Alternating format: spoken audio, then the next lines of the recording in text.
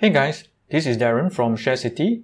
So as promised from the previous video, today we'll be doing a tutorial on how to create a set of amazing animated slides using PowerPoint itself.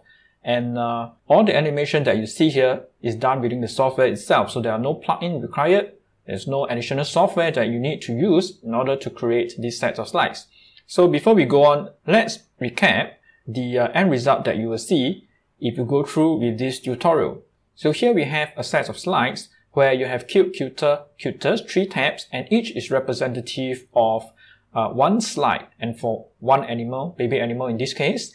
And then what happens is that if we click on one of the tabs over here, it will play an animation, the slide all the way down, and then it will play a power meter animation that you see over here, which is quite cool in my opinion. Alright, if you do the same for the second tab, it will do exactly the same thing, but now it presents a different animal to you. So there are 2 things that we need to learn in order to create this set of slides. So the first tricky part is the top animation bar, the navigation bar that we see over here. And the second tricky component is actually the power meter. But it's actually quite easy to do once you understand the basic principles behind it. So without further ado, let's quickly start the tutorial. So I'm going to start with a blank PowerPoint slide here. So just imagine that we are starting a brand new project, and what we want to do is to draw a rectangle. Now the idea of this rectangle is to make sure that it is able to cover the entirety of the PowerPoint slide. Okay, so that when we slide it down all the way, okay, it is able to cover most of the slide, and that's where we can add our content. So let's move it up here, okay, and we want to add some kind of drop shadow to create the illusion that it is actually 3-dimensional, just like a real file. Okay, after that, just go to the rounded rectangle drawing tool, click on it, and then create a single tab for your slide. Okay, and we want to remove the outline so that it appears as one single object from the perspective of the viewer. And we want to add the same drop shadow effect that we see.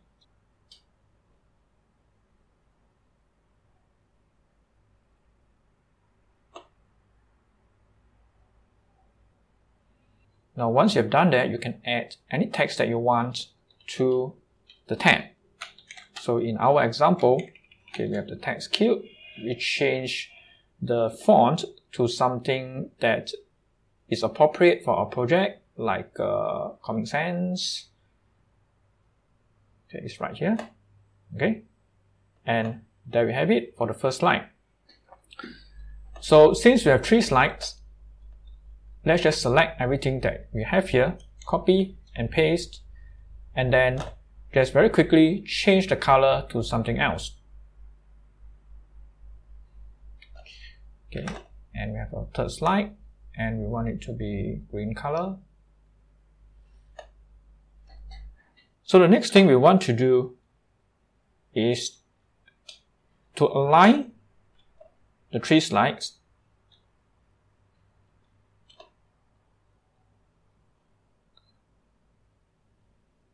right on top of each other, and make sure that the tabs are perfectly aligned as well.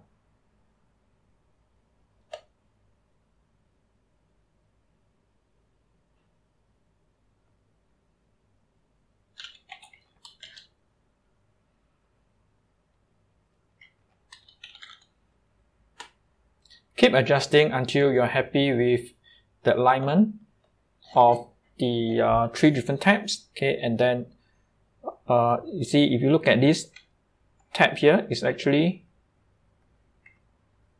a bit too high up. Okay, and you want to make sure that they are perfectly aligned. Okay, and if you want to use the alignment tool, you can do so.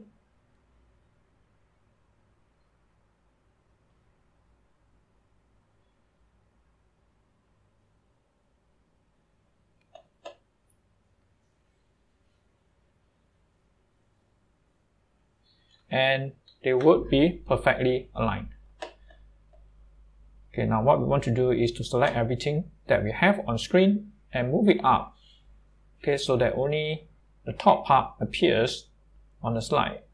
Now the next step that we want to take is to create the animation for each of the slides. So as you have seen from the original slides, the animation is one of the slide sliding down from the top to the bottom once we click on one of the tabs. So what we want to do is to duplicate 3 slides.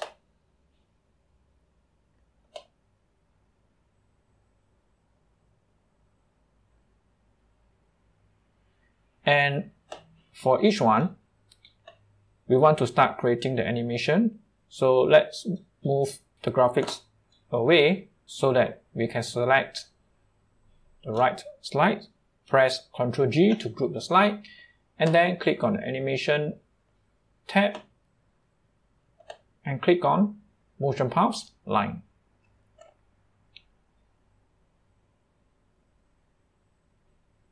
Now when you do that, you notice that 2 dots appear on your screen. One is the green dot, which is the original position of the graphics, and the other one is the red dot. And you can actually adjust the position, the final position of the graphic by just clicking and dragging the red dot. And in our example, we want to drag it all the way down so that the tab aligns with the bottom of the slide. And once you have done that, just make sure that you go to the animation pane and click on Start with Previous so that the animation plays automatically. And once you're done with the animation, just replace all the graphics to their original positions. So if I play my slide now, this is what you will see.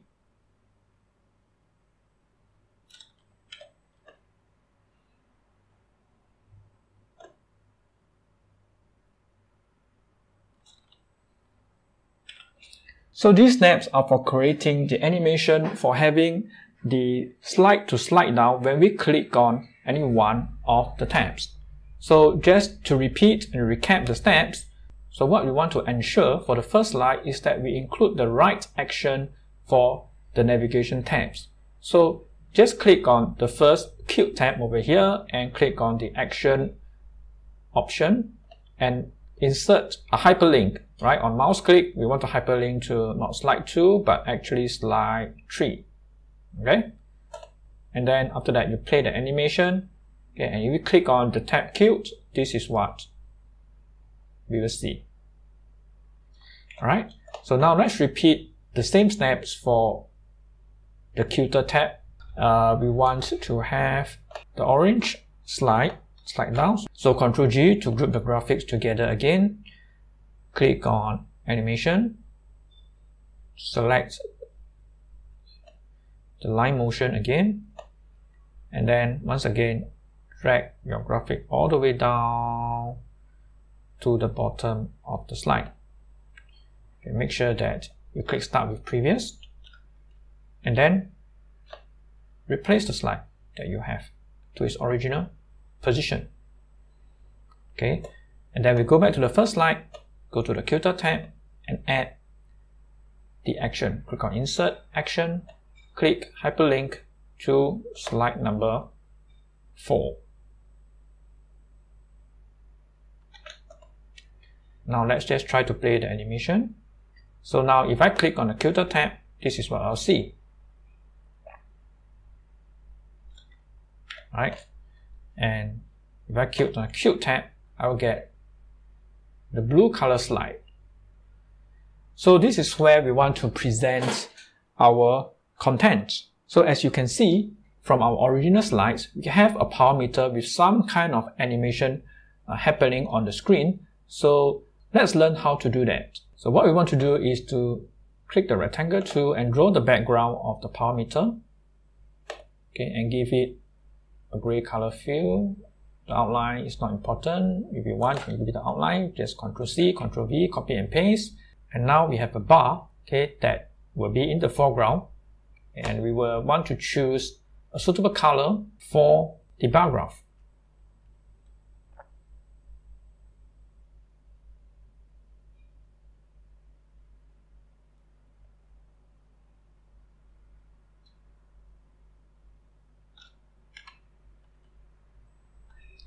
Over here on the Format Shape pane, you can play around with the sliders, okay, and the colors to make sure that it's something that is outstanding.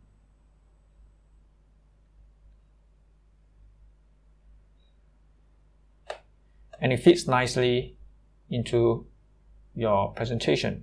Okay, in this case, we are designing the power meter for the first slide, which has a blue background. So I'm going to choose the orange color, okay, as the color of the power meter, and that's the end result that we will see on the slide. So the next thing we want to do is to create the animation for this slide. So you just click on it, make sure that it's selected, click on animation, and then click on white. So you probably notice that when I do that, okay, the white actually plays from the bottom to the top. What we want to do is to actually click on effect options and then make sure that the animation plays from the left to the right. Right? Okay, but at the same time, the background has to appear right after the slide when it plays the drop down animation. Okay, so what we'll do is to put in a fade animation for the background, and then make sure that we reorder this, okay, and right click, start after previous. So start with previous. Okay, so if I play the animation to you, this is what you'll see. Alright, so the drop down animation comes down first, then after that the background appears together with the animation of the power meter. So that is the basics of how you want to create a set of animated slides and give it a little bit more impact to make it more presentable, and hopefully your slides appear to be more interesting to your audience and you don't get bored, just looking at a set of black and white slides. As for the other graphics like the animals and the icons, you can easily add them within the PowerPoint software itself and play around with the animations until you're satisfied with the effect that you're after. And you can use the techniques that you have just learned to create as many slides as you want. If you find this tutorial to be useful, please remember to like and subscribe and share this video with your friends.